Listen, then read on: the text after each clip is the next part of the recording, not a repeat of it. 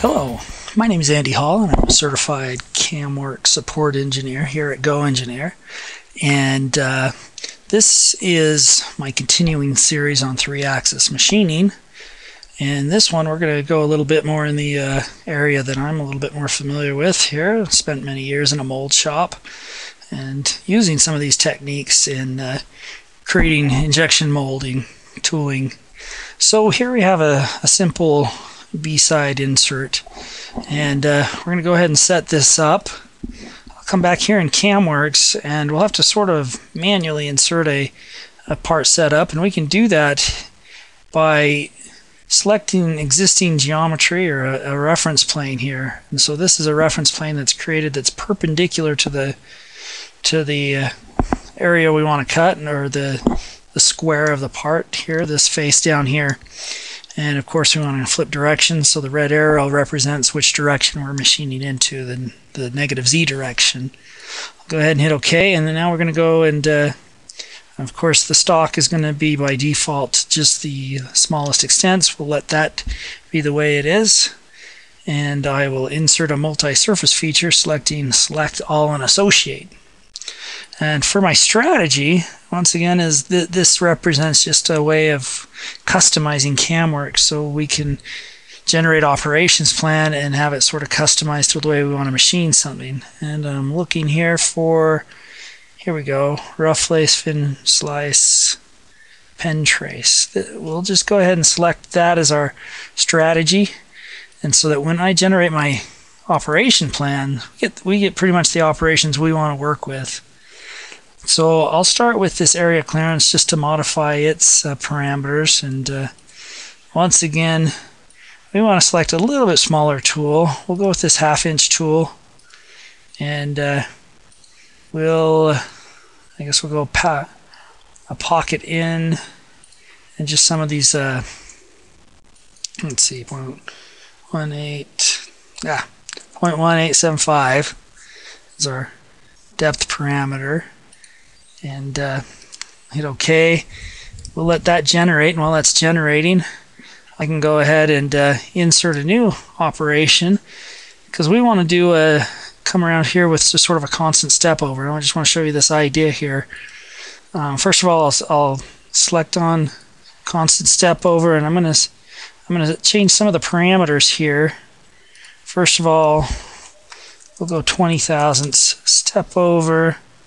Uncheck this number of cuts because we want to cut the whole thing, and I'll just leave it at that for now. What we want to do is, with this constant step over, we want it to just go all the way around this center part. So we want to, before we generate it, we'll want to insert a contain area, and this will take a little bit because we're going to select every one of these edges to define that. And when we get done, we'll see a nice red line that indicates what our contain area is. We'll go ahead and enter in a value to offset it a little bit, and hit finish, and we'll generate this. And you'll see, just to give you some the explanation of what this does on a 3D step over as opposed to a 2D step over, you see that in all directions, 3D and whatnot, we get the same distance. Looks like we need to modify our contain area. Let's just go on center with the contain area. Let that generate so it goes all the way down to the floor of the mold here. For this pattern project, oh wait, one more thing to show. So this goes this way. We have a setting, just a couple of things to show here, to make it 2D step over, which will only cut as I generate this in the XY. It'll step over in the XY direction, not taking into account Z. So as you can see, the Z direction will be a little bit different, but when we look at it head on, it's going to a top view, that XY is the same.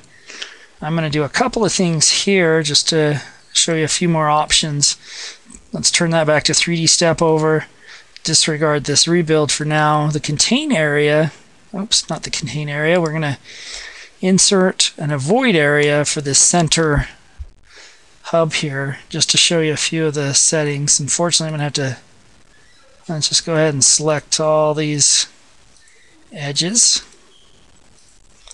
And, oops.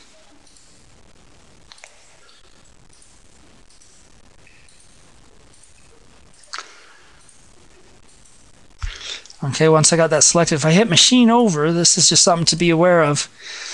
Machine over, just the way it'll calculate that avoid areas, it'll keep the tool engaged in the part and it'll machine over it. And you might be able to use this as to your advantage if you have like holes to drill and you want to remove and finish up most of the part and then drill a hole. It leaves, you can see, just a flat area. So for now, I'm just going to suppress this because we want the contain area to not have it. Of course, I'm going to insert an avoid area here for our pattern project because we want to clean up the rest of these shut-off surfaces that are actually the party line surfaces. So we'll make this into a nice avoid area. Oops. And then, of course, we want to cut 90 degrees. That'll be good for this showing off, generate this tool path. And now our pencil mill, to clean up some things, is we'll just switch some of these settings here. First one, trace. We want to do a parallel lace with 5 cuts. We'll take this down a little bit. And just to show you some of what this will do here when I generate toolpath, is it'll come in like we did with the previous exercise and just cut with the smaller end mill those faces. Now you see how we get the entry and retracts a little bit more. We might want to come back and change those, and we can do that here on this entry retract, and it's these settings. So I'll set these to 0, but our lead in radius, lead in length, that's what's causing this. And before I rebuild again, we notice that it's trying to cut down in there, and we haven't cut that yet. So we can, of course, take this avoid area.